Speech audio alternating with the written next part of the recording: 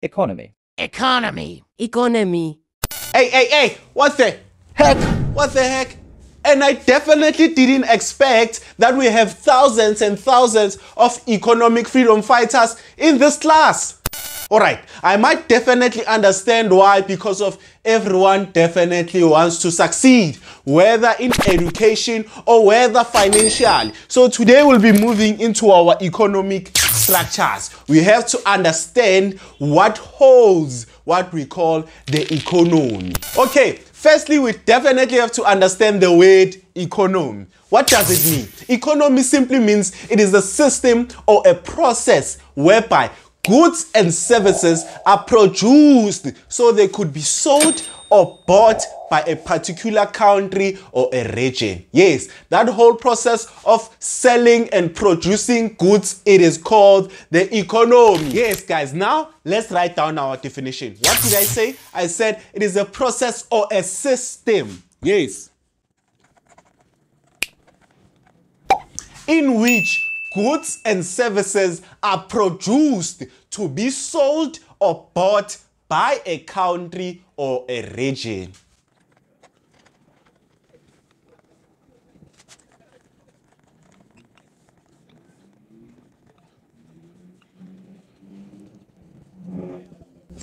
Okay, guys, now that you understand our definitely definition, this is where the two systems that are used to calculate the economy are actually introduced. And the system are called the definitely what we call the GDP plus the GNP.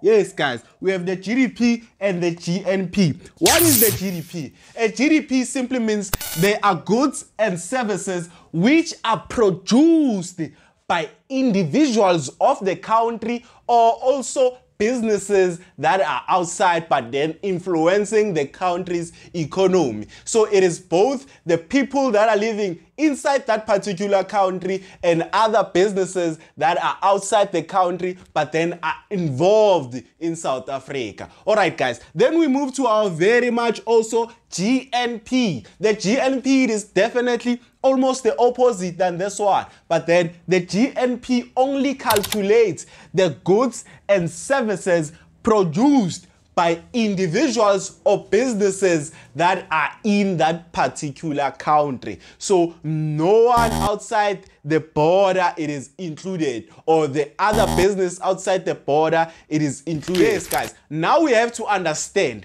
that the economy, for it to survive and for it to be able to be calculated by these two systems, we need four structures. We need four structures of the economy to build the economy, maintain the economy, and make South Africa to be what the EFF is currently looking for. No, I'm not being controversial. I'm sorry if you are not an EFF member, but then I've been looking at economy.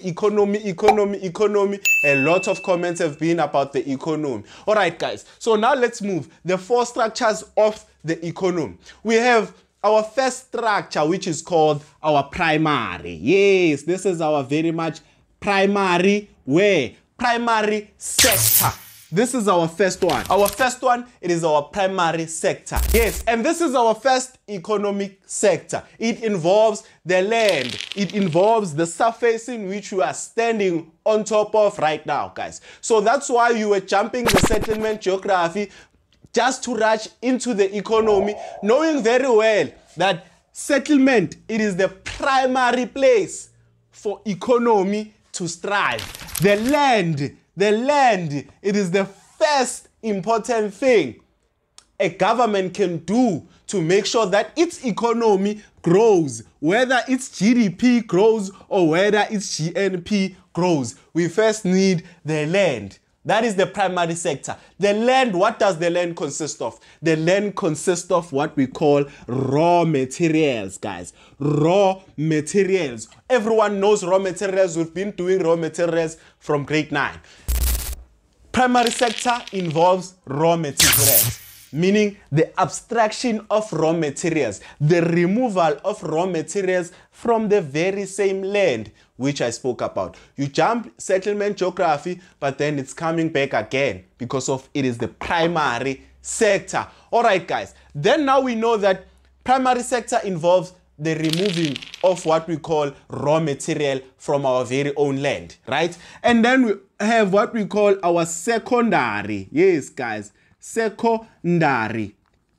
We have a secondary sector. Yes, the secondary sector simply means the processing of that raw material into value-added goods. Yes, because of we know that if you find a small anyana diamond, right, and try selling that very much diamond, which is a raw material from your very much land, that very same diamond will not be expensive as a diamond that has been processed into a ring, right? So if that small diamond was inserted into a smaller nyana metal so that it could be a ring, that will be much expensive than a small or a raw material. A processed goods, which is a value-added goods. That's what we mean when we say value-added good. They added another value on top of that small raw material, which was going to be not that expensive, guys.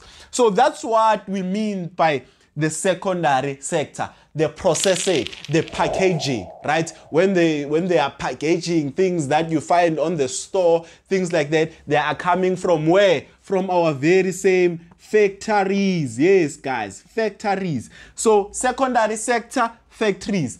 Primary sector involves our very same agriculture and mining, meaning farming, whether it could be cattle farming or it could be planting vegetation, different farming, right? That is our primary sector. Farming comes from the ground. Everything that comes from our land, it is the primary sector if we are starting to remove it. All right, guys. Then we move to our third, which is called our very nice tertiary, right? This is our tertiary sector, guys. Tertiary sector. Yes, and this is where you find me. People know me in different ways. You might know me as your teacher. Some guy may know me as his cashier, right? So I'm working at the retail store. I'm also a teacher. So I'm in the tertiary sector, whereby I'm using the very same the value-added goods to deliver service or to distribute information. What do I mean by that? I mean, as a very much teacher, because of there was a tree, right? There was a tree which was planted on the land. And then Tachomo came on with his contractors.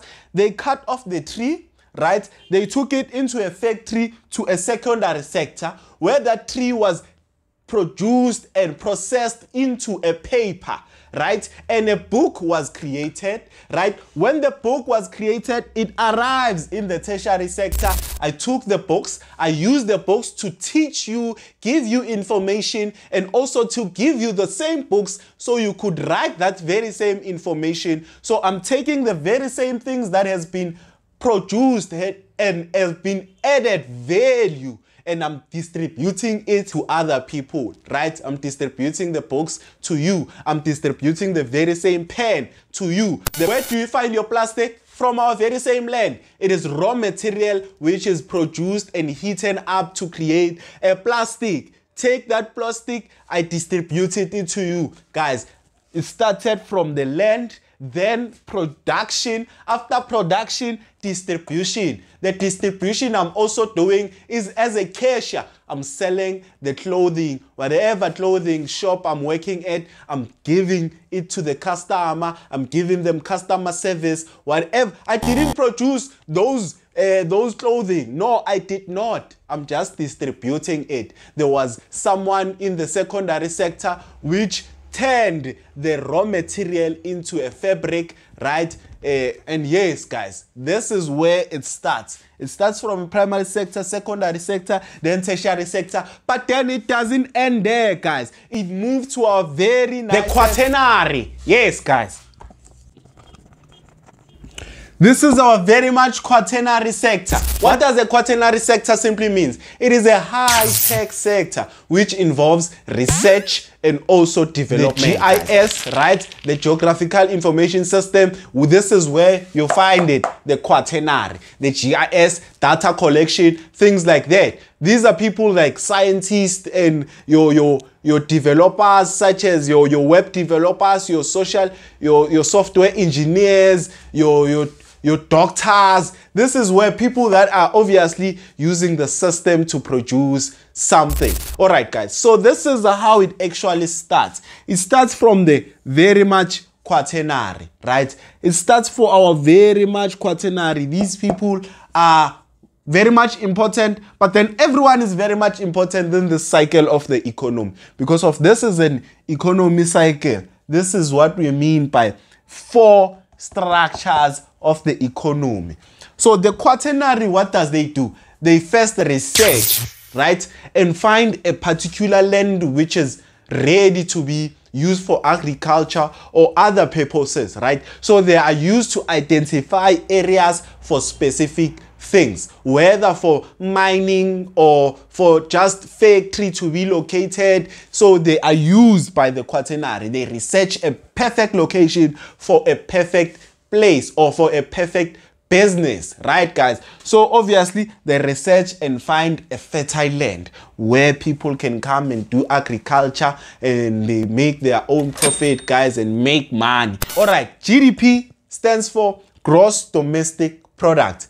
GNP, gross national product. All right, guys, now that we understand the structure of the economy, I think we are moving nicely, right, guys? So we know that the primary sector, it is very much important also, guys, because of without the primary sector, there's nothing that is going to create the economy, right? They can identify the land, but then if no one is willing to do agriculture or willing to do mining, guys, there are no products. So the more mining we do, the more farming we do, a country's economy also improves and makes a lot of money. So these people have to be very much respected, the miners and the agricultural people, because of your eating right now. If I wasn't eating, do you think I was going to be teaching you this lesson? I will be frustrated as hell without anything to eat. So the agricultural people are doing us nice, guys. So we have to understand that in the agricultural sector, we have 2 types of agriculture or 2 types of farming. A large-scale farming and a small-scale farming. That will be a topic for another day, but then for now, I think you definitely understand the structure. We can recap. What did we say? Gross domestic product, the total goods and services which are produced by the individuals and the businesses of the country and also businesses outside the country, but then that are influencing the economy of that particular country, right? And then the GNP, it is the total goods and services produced by permanent individuals. Yes, guys, the permanent people that are living in that particular country or region are contributing to our GNP. All right, guys. It starts on the primary sector. The primary sector discovers the iron, right? That iron, it is then taken into the factory and created or produced or processed into a steel, right? Once it has been processed into a steel, we know what is going to happen. They can use that very same steel to create a car, assemble a car, create a car. Then we know our very much Makeza will be very much willing to do what? To transport people using the very same product which was mined, then produced or processed, and then now he's using it for service delivery. Yes, guys, this is how it is obviously interlinking each other. This is what we mean when we say there are 4 structures of the economy, and if they are all strong, we will have a stronger economy. Okay, guys, now we'll be moving to a much deeper agricultural and mining primary sector, to be exact. Okay.